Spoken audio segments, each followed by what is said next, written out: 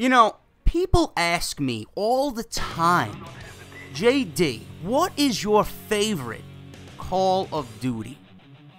Usually I say Black Ops 1. And after this past week, it makes me think why I even mentioned that game as my favorite Call of Duty. Live on stream, if you guys were watching me, let me know down in the comments. If you guys were watching my Black Ops stream last week, okay? I legitimately had such a miserable fucking time on Black Ops because of the connection, the hit detection, second chance, etc., etc., that I took this game out of my system on stream, live, and I replaced it with Black Ops 2. Just by that, and that alone, gives you the idea how bad this fucking game is. If I personally took this game out of my system and replaced it with Black Ops 2, it's fucking bad. This game, I don't know how this game has deteriorated into such a piece of shit that it is today. And I don't want to use this word because it's thrown around way too loosely on Twitter. But this game is cancer in a box. If you never played it before, if you don't own it and you're thinking about buying it, please do not. If you do own it and you want to go back to it, please do not. Save yourself the frustration and anger. This game is fucking garbage. This game is so dead and gone that it should be erased from our memories completely. The days of fucking glory for Black Ops are no more. It was like the hot girlfriend in high school, right? Now it's nothing but a fucking drug addict with no direction in life. That's all Black Ops is to me now. To the point where I'd rather play Black Ops 2. I had more fun on Black Ops 2 than I did on Black Ops. You will never, ever hear me say that again. Why? Because you will never see Black Ops 1 on my Twitch live stream ever again. And if you're not following me on Twitch, link is down below. Please do. I'm on my way to 3,000 followers. But enough of me ranting. I know I'm going to have some fucking clown in the comment section. Oh, the commentary starts at 2 minutes and 37 seconds. Yeah, really? Really? It's my commentary, motherfucker. I could say whatever I want. But the reason you're here is for Advanced Warfare multiplayer information. And I'm going to give you my opinion on it because I think this is a talkable topic. Okay? I don't know if that's the right phrase. It's something that we're going to talk about, okay? Because this is something that we've asked for, kind of, and Sledgehammer is kind of listening to the community, I would say, alright? But, Advanced Warfare multiplayer information, let's get into it. I got a bunch of shit you guys might find interesting, so let's get right into the commentary. All my information comes from Mr. Charlie Intel, by the way. He can be found down in the description below. If you don't know who he is the real #1 source for all Call of Duty information on the internet. Not T. Martin, not Ali A. Where do you think they get their information from? I'm pretty sure it's Charlie Intel, okay? So he will be linked down in the description below. But Advanced Warfare multiplayer will feature a traditional playlist without the EXO abilities.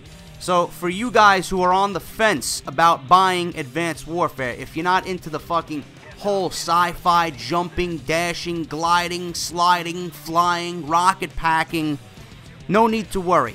Sledgehammer apparently, and I respect them for this, is listening to the community because I'm sure a lot of people have been vocal about not wanting to play Call of Duty in this manner, okay? They want a traditional Call of Duty game without all this extra bullshit. So Sledgehammer is giving it to you. On day 1, you'll be able to play Advanced Warfare without any of the EXO abilities, okay? Like the report says here from Charlie Intel, for players that aren't really interested and don't want the exoskeleton abilities in Call of Duty, Sledgehammer Games is bringing a traditional playlist to Advanced Warfare multiplayer. This playlist will allow you to play TDM, Domination, Capture the Flag, etc., etc., without the boost jumps, dodge, and all the other new movements, so that players who want to experience the classic Call of Duty can now do so. This playlist will be a separate playlist in multiplayer. So what do I think of this traditional playlist? #1, I'm going to be positive, okay? But I'm also going to give you the ramifications of this decision to put a traditional playlist in there. I'm going to throw it right on the table. I'm going to put it under the microscope. Whatever analogy you want to use, okay? But #1, I'm going to start off positive. I appreciate Sledgehammer for listening to the community. I like when developers take the gamer into consideration, right? The core gamer. A lot of people don't want to play this game jumping and boosting and sliding. They don't care for the exo abilities.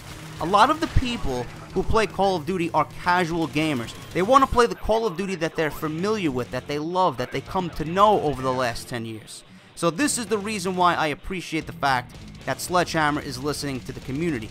Number 2, like I said, I'm going to put this one under the microscope, and this is probably the real reason why they are doing it. They are looking at all those people who are still undecided about playing Advanced Warfare, about buying Advanced Warfare, about investing their money into Advanced Warfare. All those people that are undecided.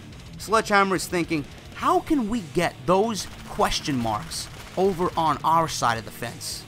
You know what? I got it. A traditional playlist. All this is, realistically, is a quick cash grab. All those people that are still iffy and undecided about buying this game, Sledgehammer is going to give you what you want. But in return, you have to give them $60 to play a new, a fresh, a brand new, bold Call of Duty the way you want, okay? You're not going to get the game that is being developed.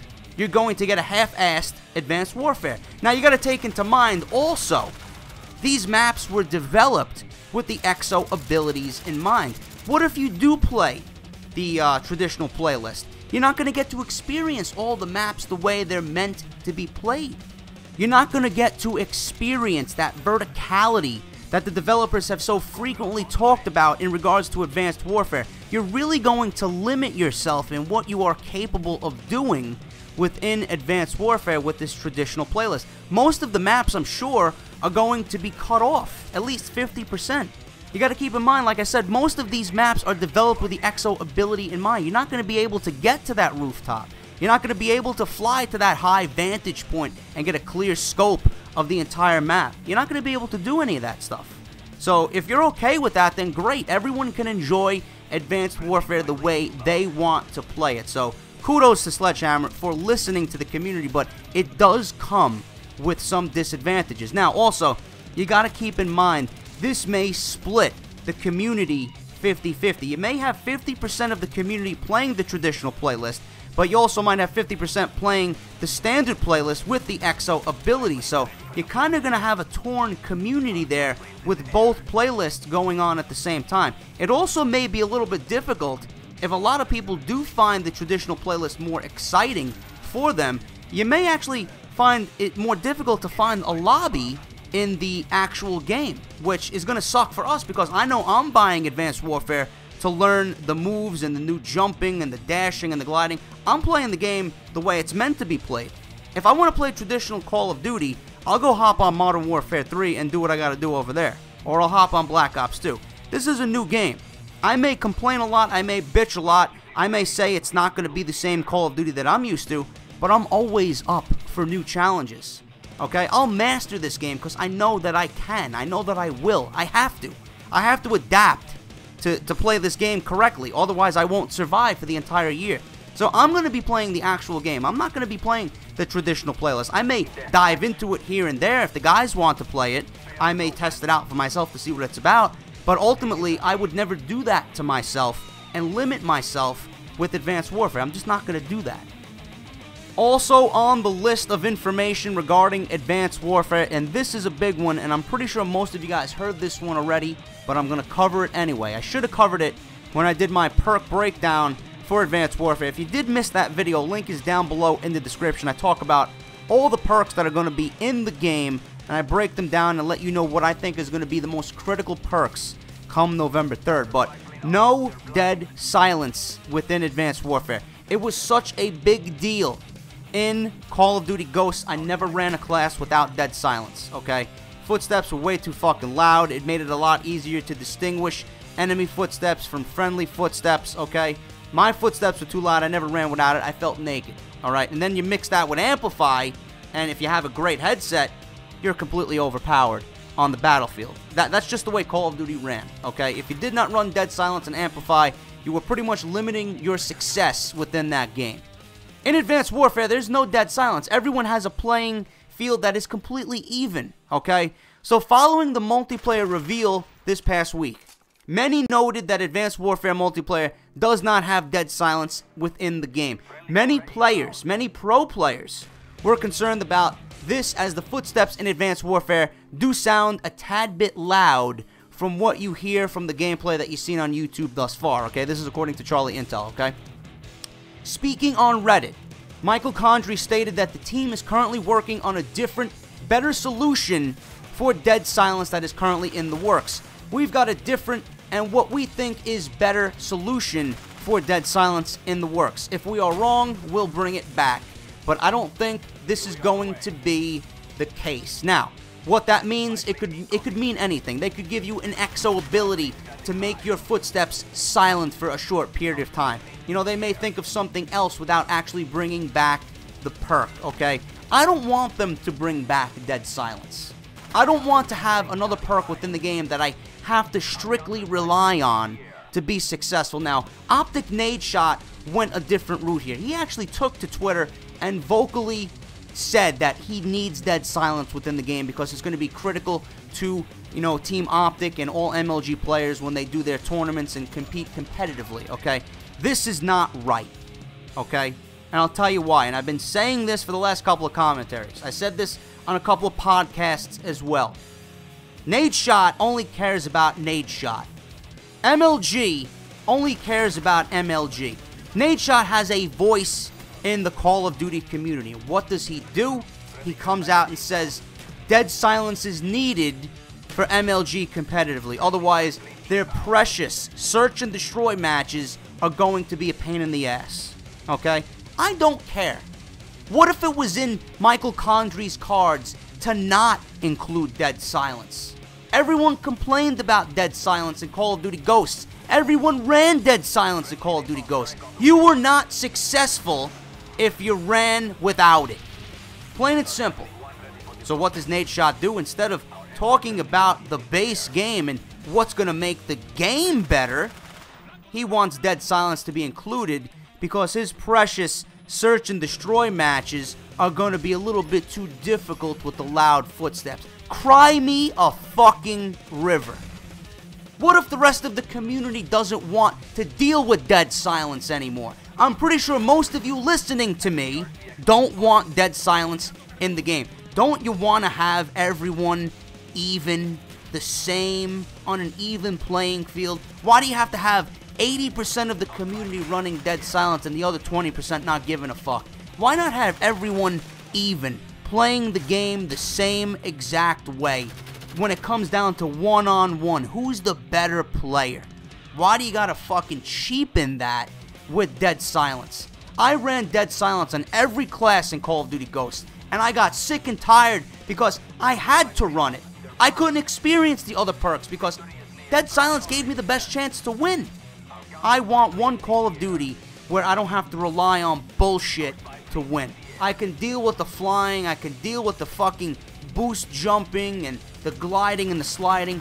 I don't need dead silence in the game. Nade Shot only wants dead silence in the game because it's going to make his life a lot easier. It's going to make MLG's life easier. Tough. Deal with it. You play the game how we play it. It shouldn't be, you know, completely opposite, okay? You should not have your own set of rules. You should play the game the same way we play it, without dead silence. You should experience what we go through every day we put that game in our system. Plain and simple. And that is really all I have to say about that, guys. Let me know what you think down in the comments of this traditional playlist. Do you really think it's going to make a difference? Also, let me know what you think about dead silence. Do you want it in the game, or do you prefer to see it removed completely from Advanced Warfare? Remember, if you liked the video, like the fucking video. I'll be back with more Call of Duty Advanced Warfare informational videos because it's going to be quite the interesting year, guys. I'm JD, and I'll talk to you all very soon. Take care.